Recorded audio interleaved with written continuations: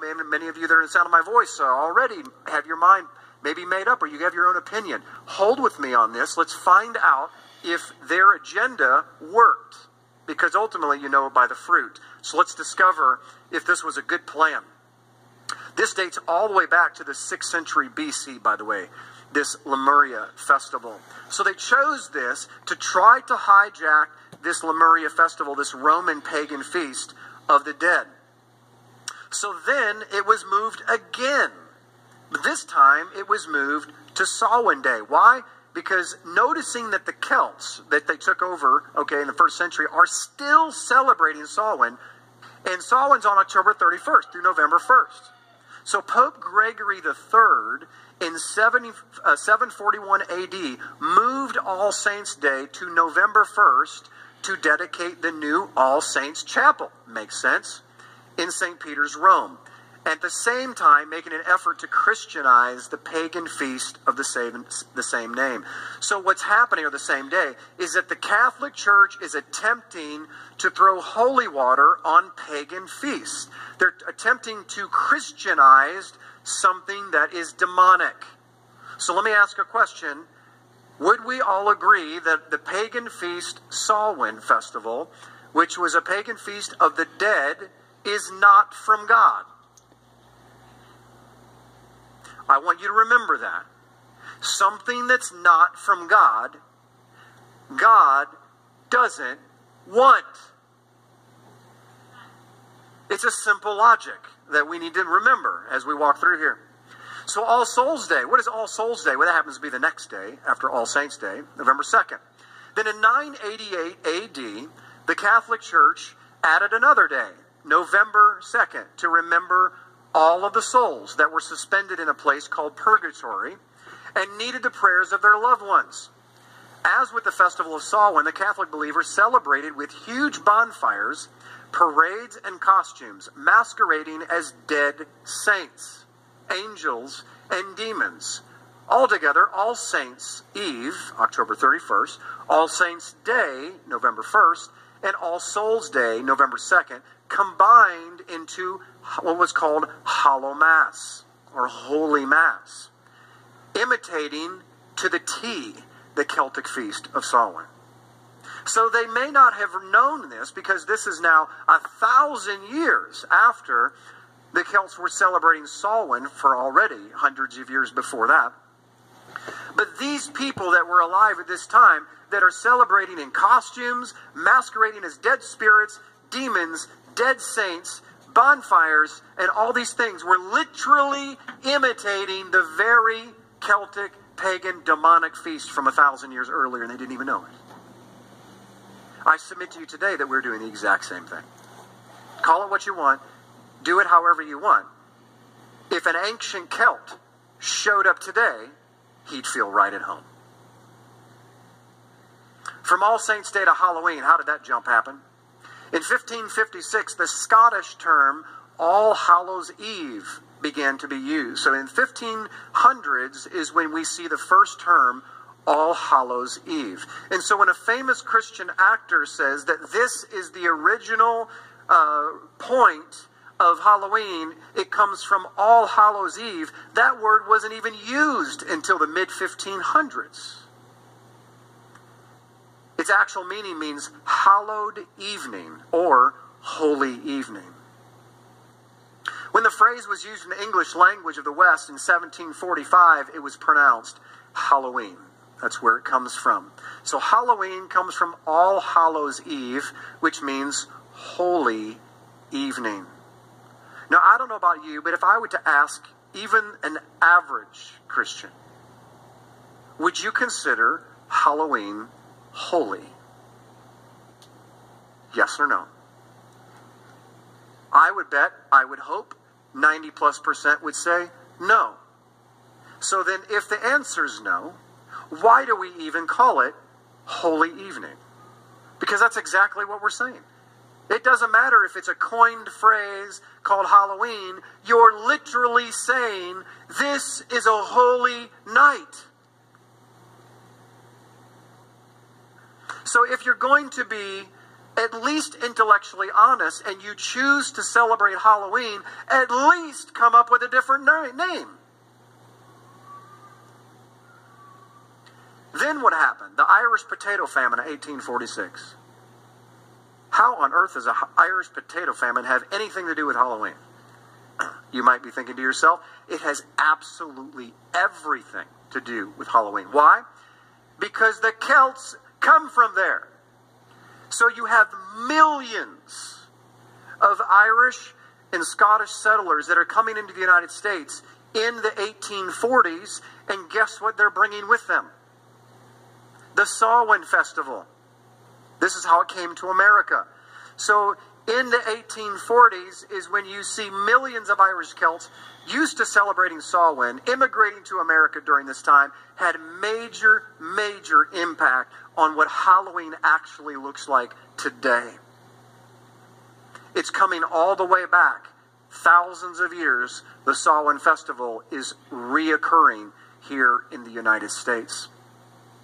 So let's ask this question. So was the point of All Saints' Day or All Hallows' Eve to dress up like demons, to show that death was defeated, like some influential Christian leaders would have you believe? Let's answer that question, because ultimately it is the reason and fundamental foundation of that particular Christian leader's philosophy, or dare I say theology, of why he believes celebrating Halloween should be not only available to Christians, but we should actually engage in it. That's the premise. Let's find out. What is All Saints' Day? Because this is what it is. Halloween is All Saints' Day. Catholics celebrate All Saints' Day and All Souls' Day in the fundamental belief that there is a prayerful spiritual communion between those in the state of grace who have died and are either being purified in purgatory, a holding place, or are in heaven, and the church militant who are the living. So basically, All Saints' Day is a commemoration where they pray to the dead saints. And the dead saints intercede for them. Even though my Bible tells me when you're dead, you're dead. There is no interceding for the living from the people of the dead. That's what our Bible says. And my Bible says that there's only one mediator between God and man, and that's Yeshua, not some dead guy.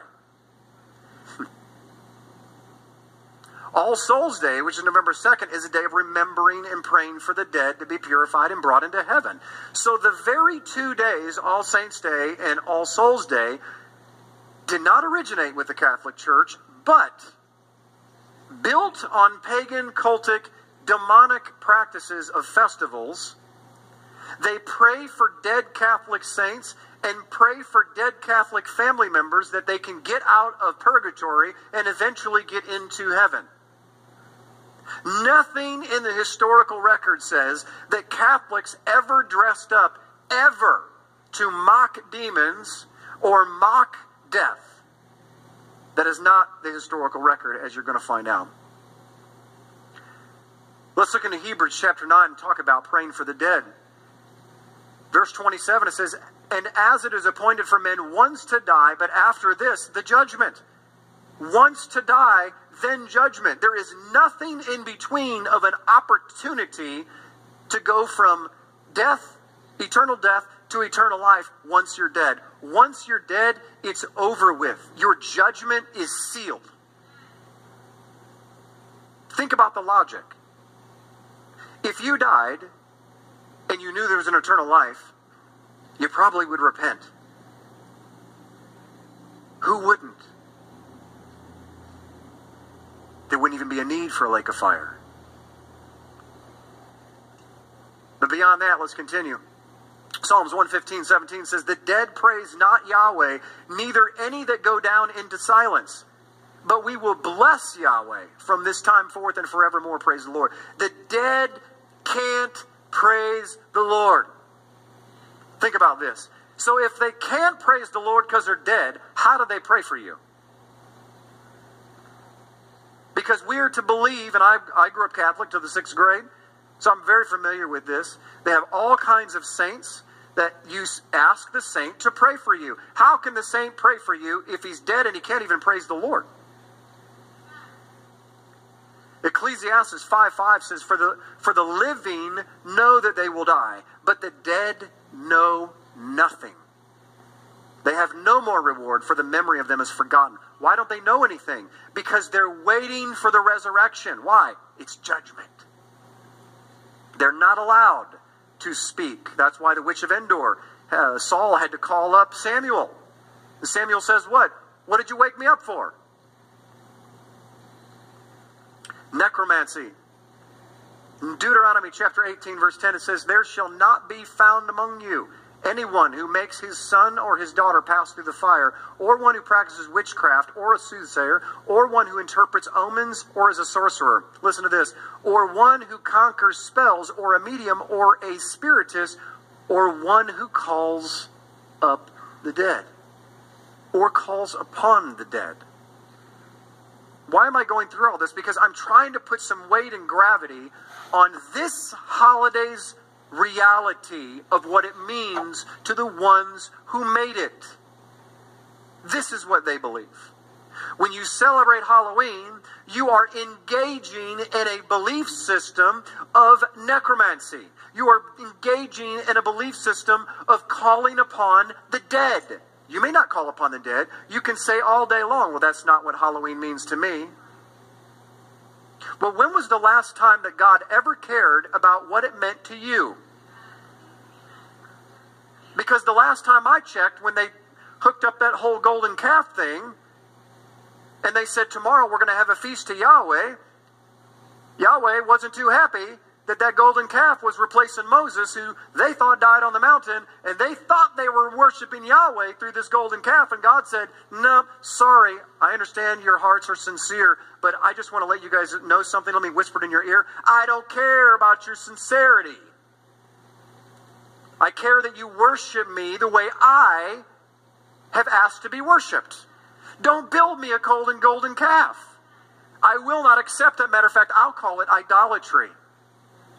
Because what happened in Egypt, outside of Egypt, when they built that golden calf, ladies and gentlemen, that was the exact same thing that the Catholics tried to do to the cultic festival of Samhain.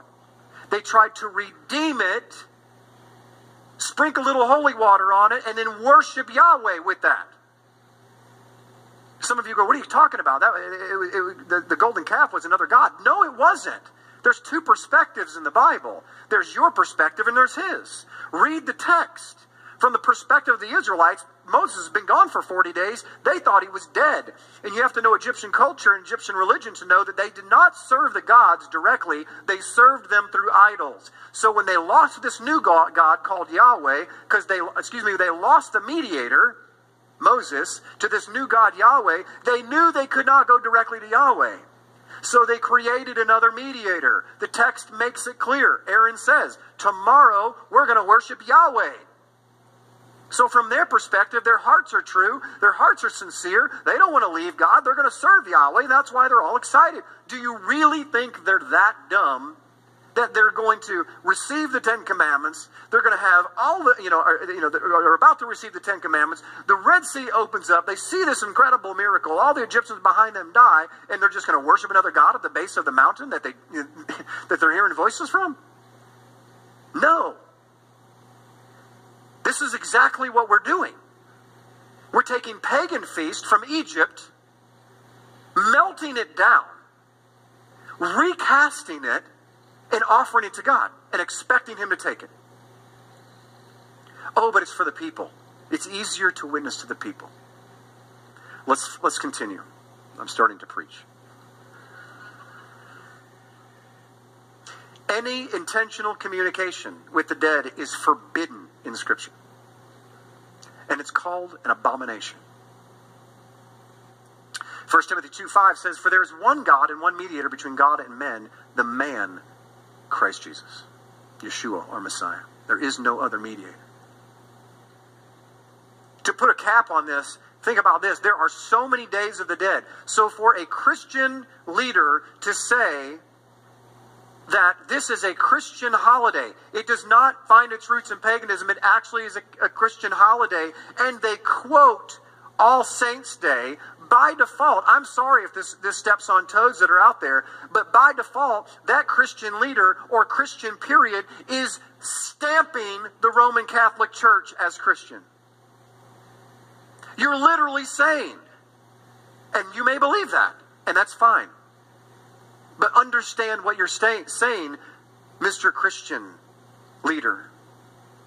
If you have the audacity to say that Halloween is a Christian holiday and doesn't come out of roots of paganism, and we know historically, and you admit in your quote that it comes from Catholicism, then you're saying the Roman Catholic Church, which was about as pagan as the state of Rome at the time that was created, you're literally saying, well, why don't you say that the rest of the Catholic holidays are Christian as well? Why don't you just become Catholic? Because this is not my quote. I just quoted a Catholic bishop. Because that's exactly what their upper echelon leadership doesn't understand. How can Protestants keep our Sabbath on Sunday, keep our holy days, and not be Catholic? Do you know why? Because Protestantism came out of Catholicism. We are simply the red-headed stepchild of Catholicism. We don't know how Catholic we really are. Look how many cultures have a Day of the Dead, ladies and gentlemen. I apologize for getting so fired up. No, I don't. Because God's fired up. He's tired of the compromise in His church. This is no Christian holiday, my friends, in origin. If it was, we wouldn't find it in every culture on earth. The Mexican Day of the Dead, El Dia de los Muertos. It goes back to the ancient festival of the dead, celebrated by the Aztecs. The Aztecs had a Day of the Dead. Guatemala, this is where Guatemala's Day of the Dead comes from as well. Listen to this. Brazil, China, Japan, Guatemala, Vietnam, Nepal, Philippines, and many, many more. Too many to list. Dozens. All have a Day of the Dead. So the question becomes, where did they get it from? How could all of these cultures have a Day of the Dead that predate some of these civilizations' Catholicism? This is why. Because you go all the way back to the Tower of Babel. Isn't it something? Nimrod just seems to show up everywhere. Nimrod is the great-grandson of Noah. Nimrod was a great and mighty hunter in the land. He's the one that built the cities of Nineveh and Babel. He was the very first deified human being.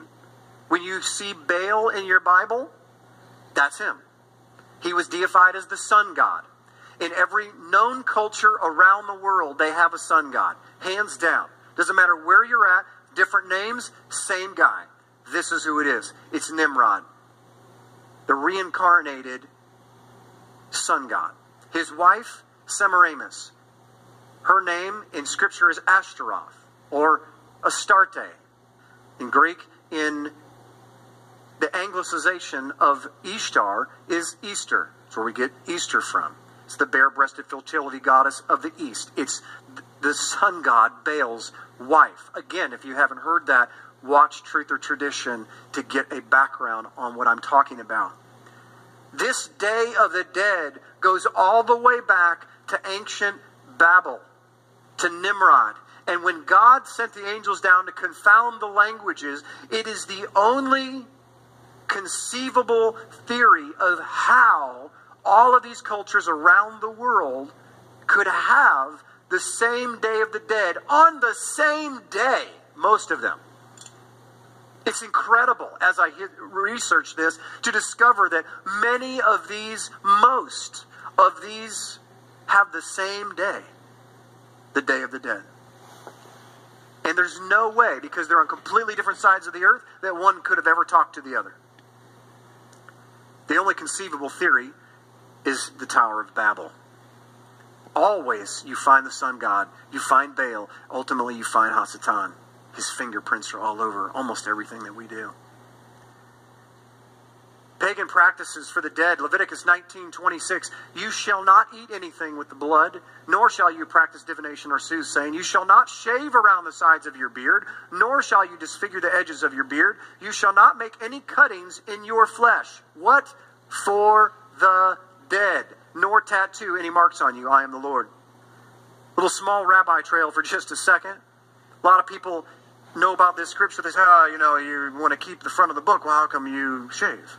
And they quote this scripture, but not knowing that this scripture is directly talking about practices, pagan practices, that the Israelites were starting to adopt from pagan cultures about the dead. And so when their dead would die, the pagan dead would die, their family members would die, they would cut the corners of their beard, they would make markings on themselves, and they would put tattoos on themselves for the dead. And Yahweh tells his people, the Israelites, don't do that. It's against my word. I don't want you doing that for the dead. The dead are dead. Yeshua said it this way, let the dead bury the dead. You can't do anything about it anymore. So focus on the living.